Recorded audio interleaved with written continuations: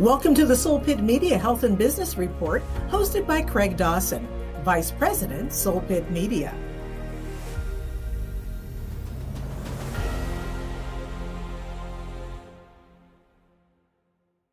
Hello and welcome to the Soul Pit Media Health and Business Report.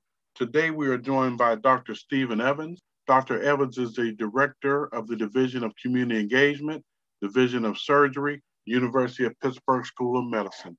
Dr. Evans, thank you so much for being with us today on the Soul Pit Media Health and Business Report. Thank you so much for having me. Dr. Evans, you are a man that wears many hats. What is a typical day like for you?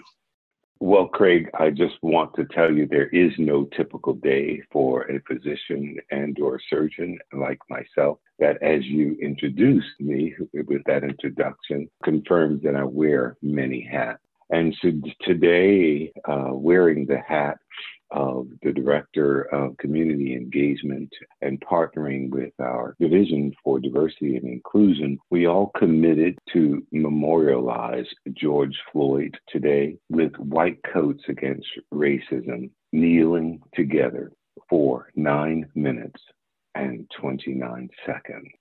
I didn't know how that experience would impact me today as a surgeon, being a Black man and a surgeon, seeing the impact of George Floyd's death on the entire nation and the world at large. After that 9 minute and 29 second experience, I stood numbed by that experience.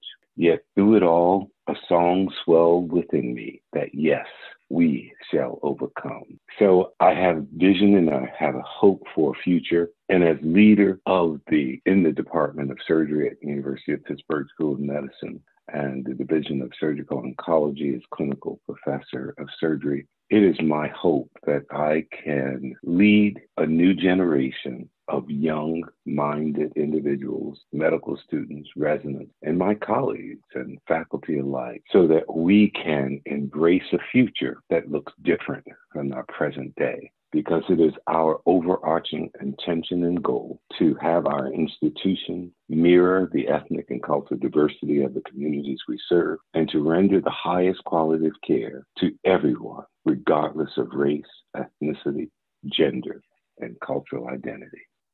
That is very commendable, Doctor. Growing up, did you always envision yourself as a physician?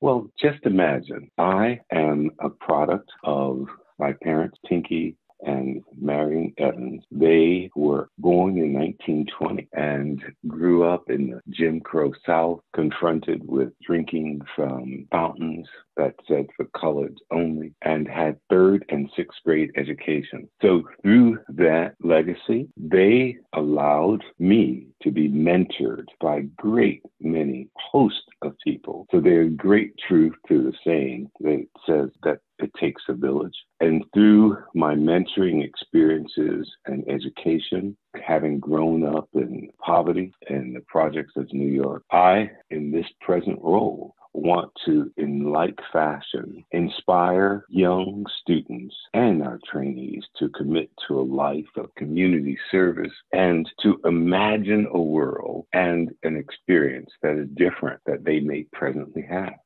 Now, that is truly a testament to it's not where you start out, it's where you end up. It's an old saying, but it's a very true saying, Doctor, and you are living proof of that. Could you explain a little bit about one of your hats, and that is working in the oncology department? And with that being one of our main illnesses as Black people, could you let our listeners know why it's so important to know the signs or know your body so that you can catch cancer at its earliest stages? Absolutely, and thank you for that question. Just look at what COVID-19 and this pandemic has done. In 2020, we all had to come to terms with a new reality and a new existence, one that was filled with a great uncertainty, fear of death, contracted COVID-19, and having to come up with a whole tool and for precautions and staying safe, wearing masks and social distancing and washing our hands carefully. And through the pandemic, cancer still exists. And so through that experience that continues to evolve and emerge, we had to pause and find ways that people could come into our institutions safely and to receive the appropriate screening that is necessary for early detection and prevention. So just like the pandemic has uncovered and placed a spotlight on the disparities that affect communities of color, Black and brown communities are disproportionately affected with greater mortality and death rate due to cancer, specifically even breast cancer. We don't have the answers to that. And so why do Black women die at a 40% higher rate with the diagnosis of breast cancer? And why does colon cancer affect our youth and our young Black men and women alike at an earlier age? And it goes on and on. Any cancer you name, you will identify and note that African Americans disproportionately are adversely affected and have poor outcomes. So, but we also know that race is not a genetic factor. So what we've come to learn and we have to do more research on is how where we live, play, worship, and spend most of our time really impacts our outcomes. And these are called social determinants. And that's where we are going to place our research efforts going forward. And that's what we realized with this pandemic, that those same factors impact the outcomes of people affected by even COVID-19, because Blacks have been hospitalized at twice and 3 times higher rate than their white counterpart all across the country. So we have a lot of opportunities to explore these questions and concerns. So yes, it's vitally important for us to know our bodies and know when things change so that we can call those persons that we trust in medicine so that we can take action and live a long life. Now, Dr. Evans, what are some of the biggest myths in our community concerning cancer? I have heard over and over again about the myth of the fact that if you have an operation on a cancer and the air exposing cancers to air causes spread, and a whole host of even nutritional supplements and environmental factors that can expedite and cause cancer. And really, the truth is that a cancer is just a cell that has lost its ability to stop dividing and grow and grow and grow, and in turn becomes a tumor. And so, yes, some factors may cause cancers to grow faster than others, like smoking, being overweight, and not exercising. And even genetics may play a role, but a very small role. Many people will be surprised about that. Dr. Evans, as I've gotten to know you, I find you to be a person of great moral and spiritual conviction. Does that play a role with you consistently reaching out to the underserved in our community? Well, I'll tell you this.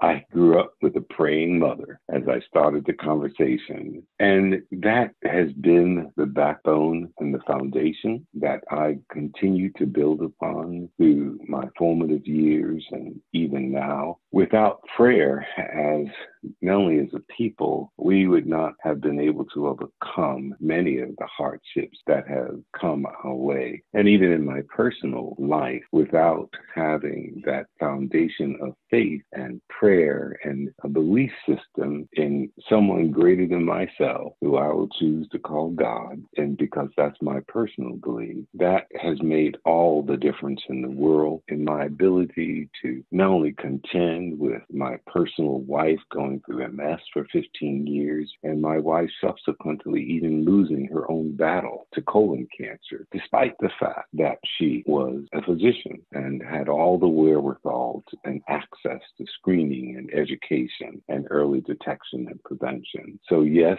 I am a man of great religious conviction, and I continue to go forward with hope and promise of each new day because of that faith.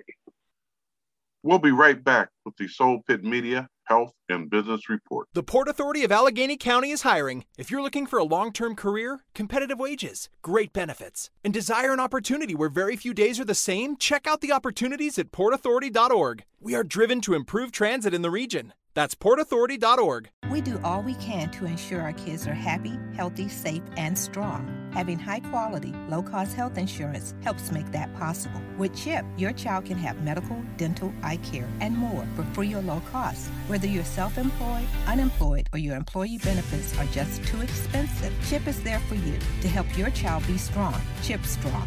Apply or renew today at 800-986-KIDS or go to chipcoverspakids.com. Paid for with Pennsylvania taxpayer dollars. Looking for cost-effective way to increase your company's bottom line? Look no further than Soul Pit Media.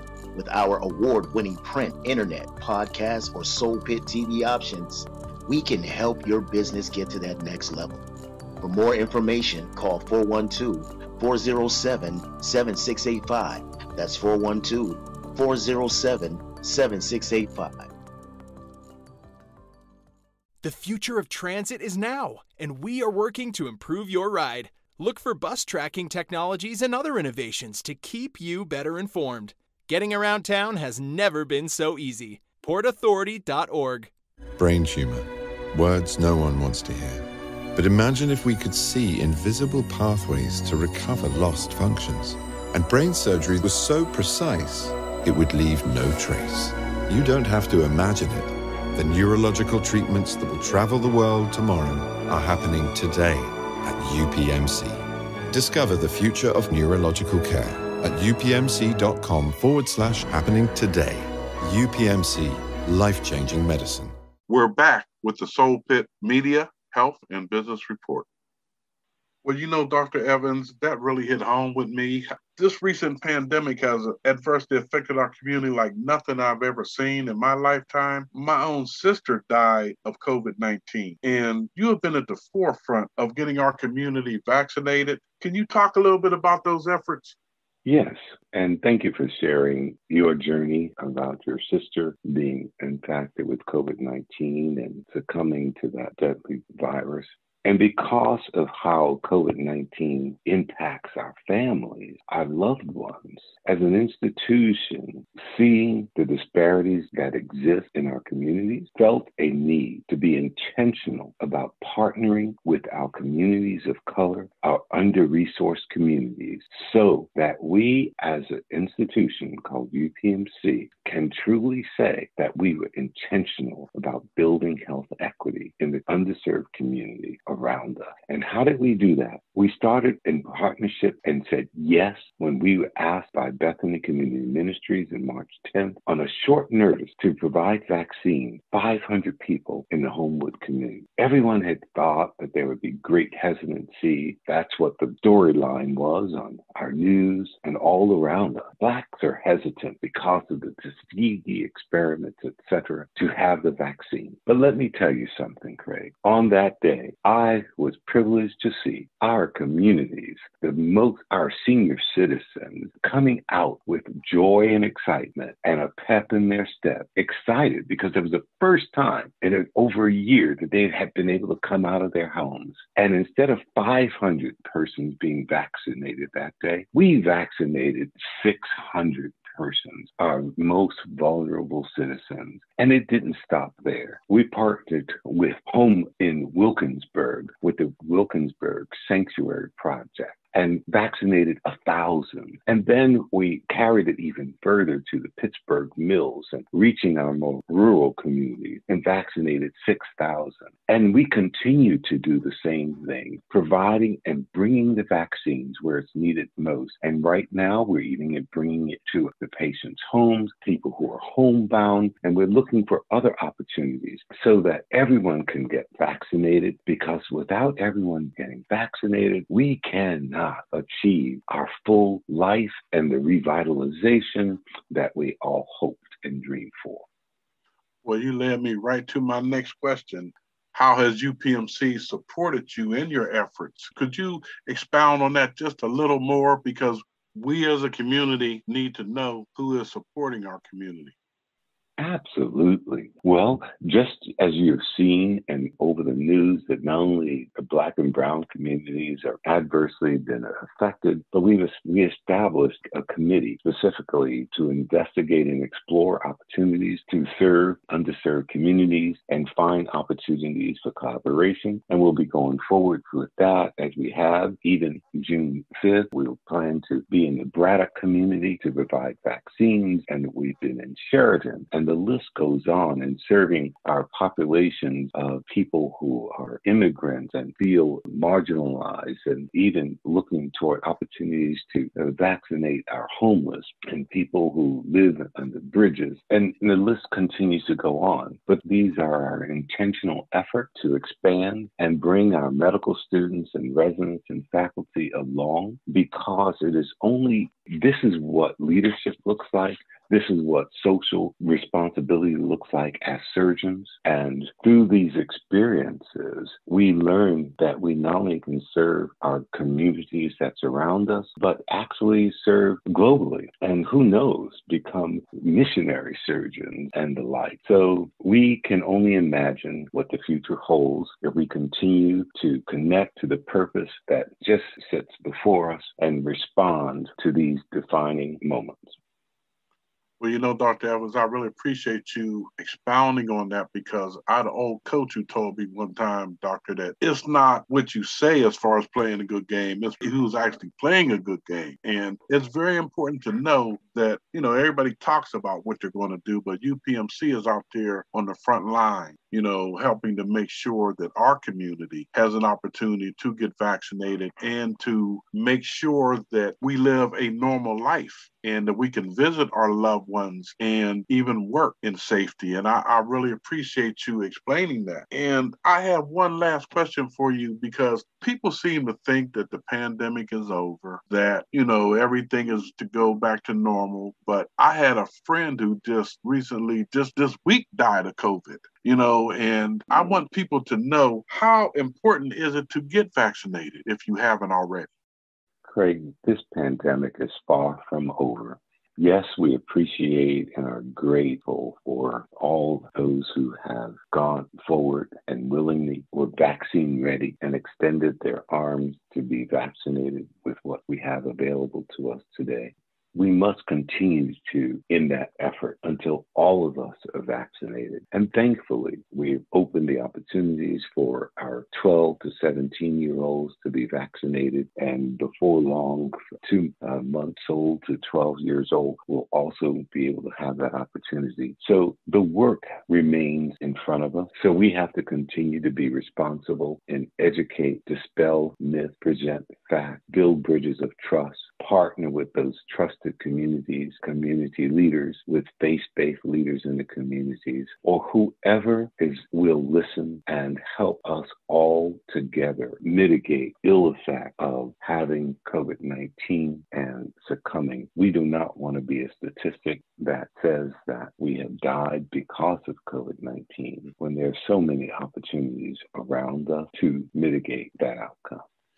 Well, Dr. Evans, they say that you're never too old to have a hero. And I'm not going to say how old I am, but I will say that you are genuinely one of my heroes. And I appreciate so much what not only you, but UPMC is doing in our community. And I want to thank you for taking time out of your busy schedule to be on the Soul Pit Media Health and Business Report, to not only help dispel some of the myths that are going through our community as far as not only just COVID, but cancer. And I'm quite sure there's a lot more that we could say. So I'm going to say right here and now that I'm going to set up a time that we can talk more about cancer and how it affects our community. And I want to say that, honestly, you are a hero of mine, and thank you for your service to our community. Well, Craig, and thank you for your giving me this opportunity in Soul Pit to just tell how much we do care and want our communities to thrive and to live, because nobody cares how much we know until they know how much we care. And the only way that's going to happen is that we get out there where the rubber meets the road and connect with all of the trusted leaders and all of the stakeholders so that we can come through this pandemic pandemic whole and well again. So thank you for this opportunity, and I look forward to future conversations with you. Thank you so much for taking time out of your busy schedule, Dr. Evans, and Godspeed with your efforts. Thank you.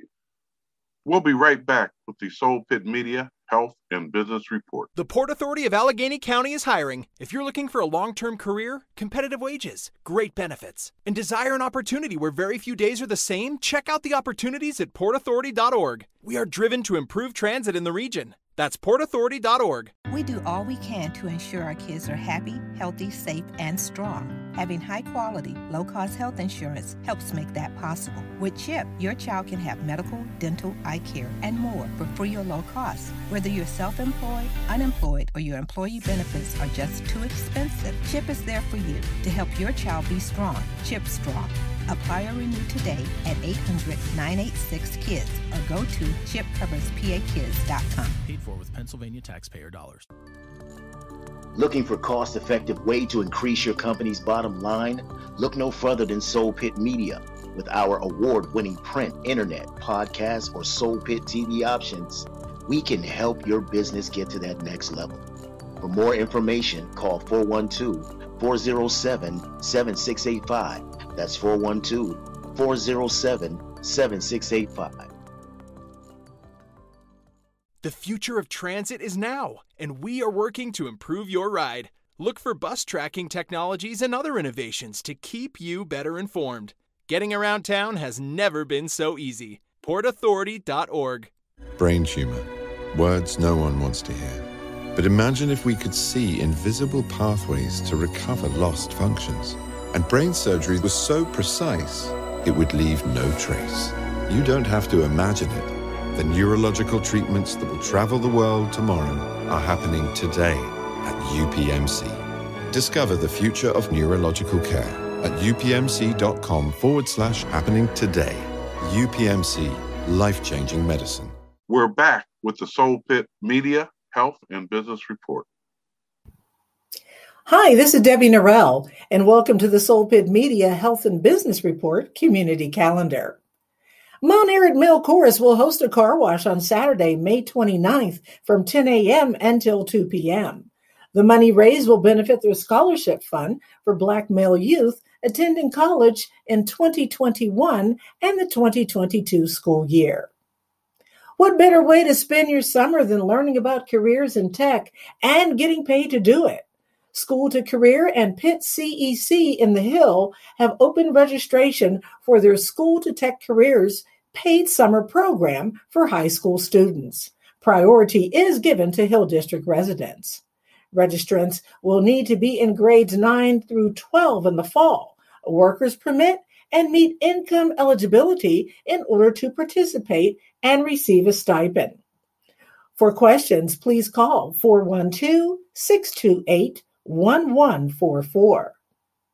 Pittsburgh will celebrate Juneteenth and Black Music Month from June 18th until the 27th, featuring the WPA Juneteenth Freedom Days, Pittsburgh Black Music Festival, Juneteenth Jubilee Parade, and Youth Fest.